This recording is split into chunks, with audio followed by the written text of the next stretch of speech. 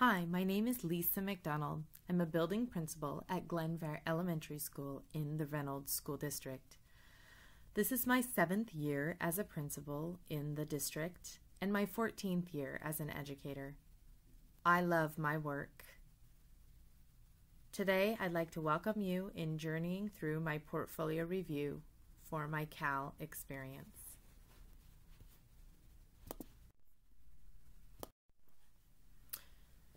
Standard 1, visionary leadership, is probably one of the greatest foundational efforts that any principal or other leader could work on.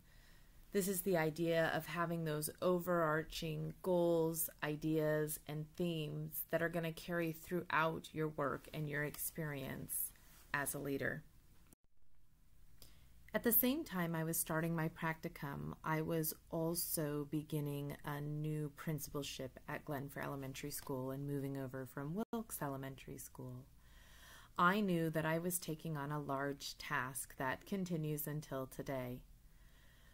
Prior to the beginning of the school year, I knew that it was going to be very important that I became extremely concrete and balanced in my own beliefs around what I had to offer the building.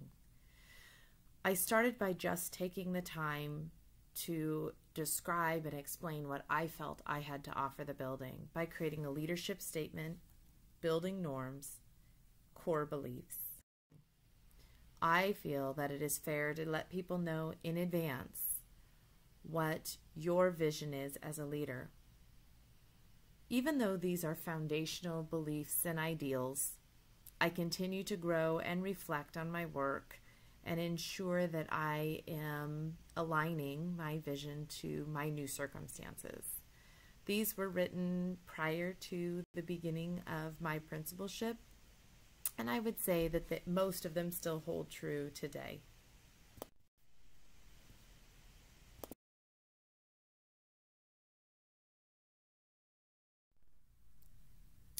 For my second visionary leadership project, I was part of the facility planning task force. The facility task force had the amazing task of putting together a bond proposal for the entire district. At the beginning of this task force, I was the principal at Wilkes Elementary School, which is in great need of remodel. This task force included many evening walkthroughs of buildings, an analysis of much data regarding safety, security, health, and learning experiences in all of our different buildings. And I'm happy to say that the conclusion is that a bond was passed and that 3 new elementary buildings are going to begin being built next year. And all 11 schools will have safe and secure vestibules and security upgrades, and we're looking at a high school remodel. This was a really large learning experience for me, as it really expanded my leadership into much greater elements beyond my own building.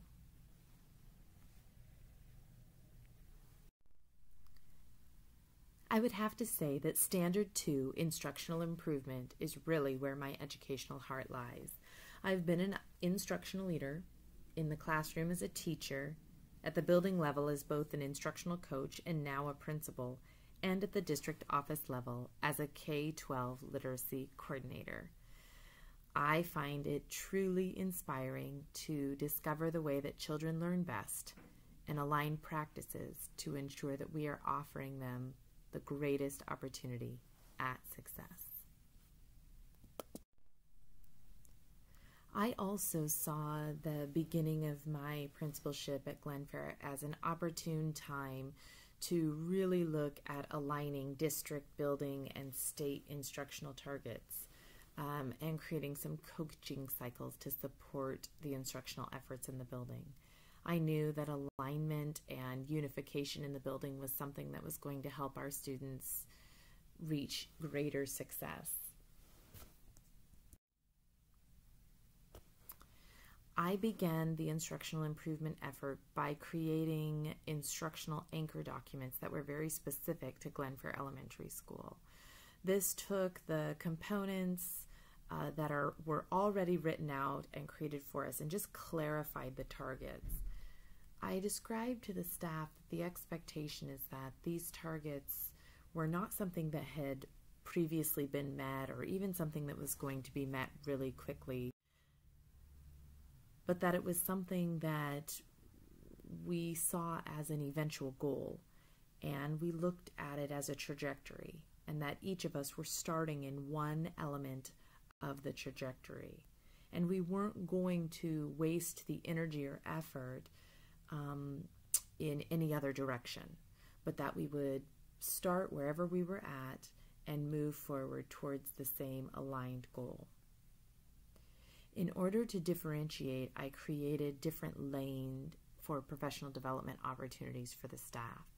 So, for example, under initial setup, we would have lane 1 for people who are still defining a structure for independent work assessment and power goals, where we would be getting people's foundational work in those areas set up. Different than lane 2 for someone who has already defined the structure and is just working on the implementation of a plan that is already laid out and clear. The document covered literacy, mathematics,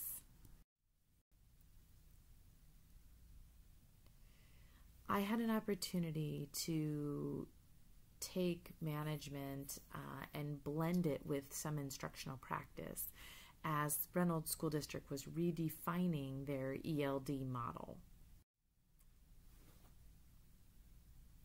Much like my philosophy of creating anchor documents so that our instruction was aligned, I really believe that being clear in communicating the expectation is what is most important when managing a new system.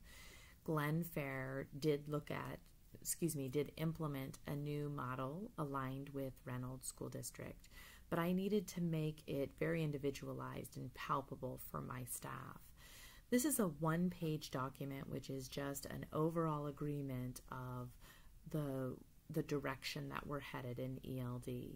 It talks about the model in general, grade level assignments, gives some schedule hints and tips. But some of the most important work is at the bottom of the page, the ELD teaching strategies. We have referred to this document several times when talking about how to implement the co-teaching model and where to begin and maybe what the next steps are for our structure. So even though this isn't traditional management where we might be talking about fiscal responsibility or building elements, this definitely does meet the criteria of management in designing and changing a system. And I really believe that management has to start with great clarity. Standard for inclusive practice. One of the underlying goals of being the principal at Glenfair Elementary School is to ensure that we have access to all of our stakeholders. We need to recreate our partnerships with families and communities, including community partners. I was lucky enough to be brought into a structure that had already started the beginnings of this work. For my inclusive practice project, I helped facilitate opening Glenfair as an Oregon Food Bank site. We saw this as an opportunity to bring families in towards the building and just have them join us in the physical location to help meet one of their basic needs.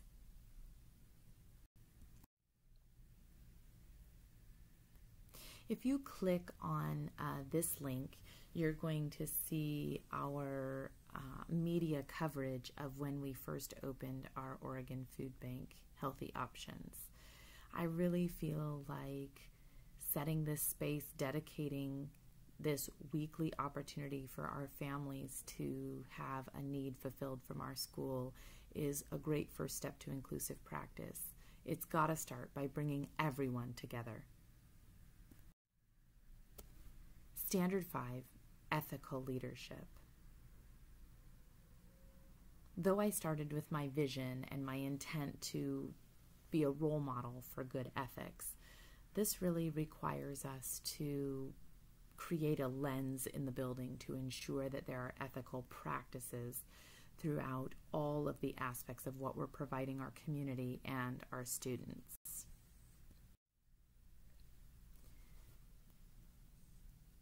To ensure that all aspects of the building were being run with equity, I created a building equity team.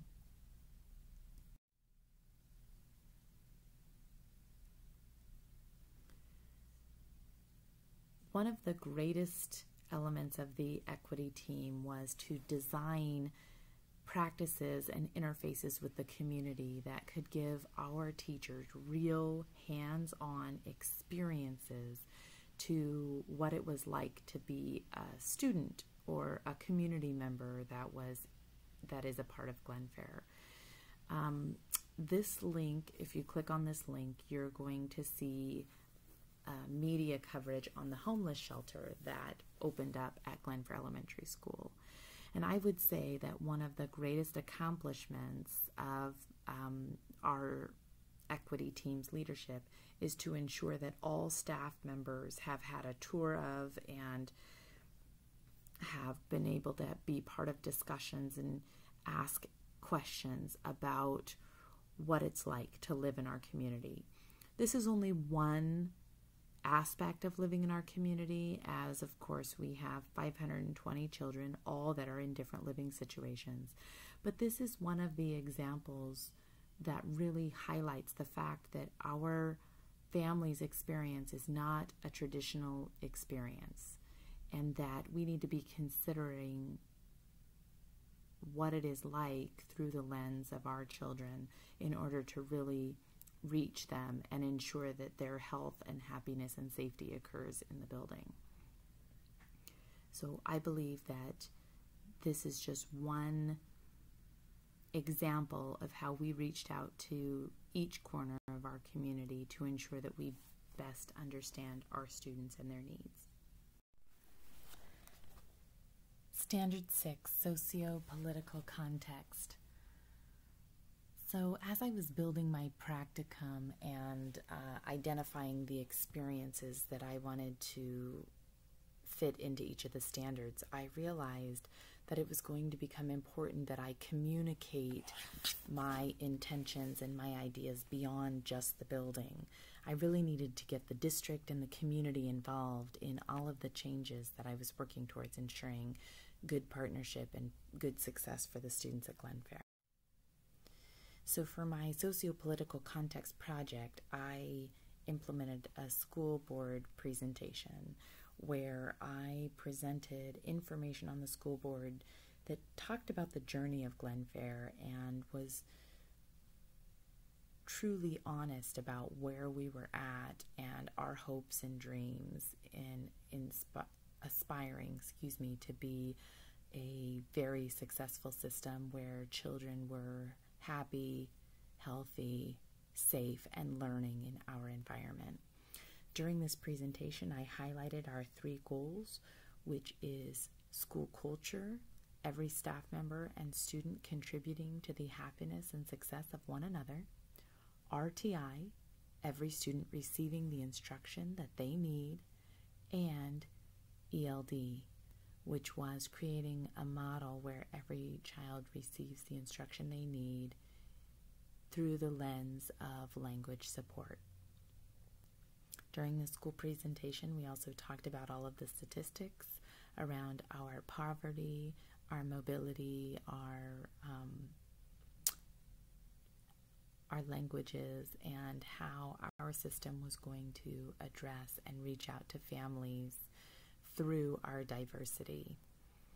The school board presentation is a nice opportunity to ensure that we are aligned with all of the district initiatives and that we are supported by the district in our foundational efforts. I'm happy to say that this particular school board presentation went very well and has really been a good starting point for lots of conversations with the leadership in the district. I believe that Glenfair is off to a great start. I'm in my second year, and it is efforts such as those explained in this visual that are going to help us reach great heights.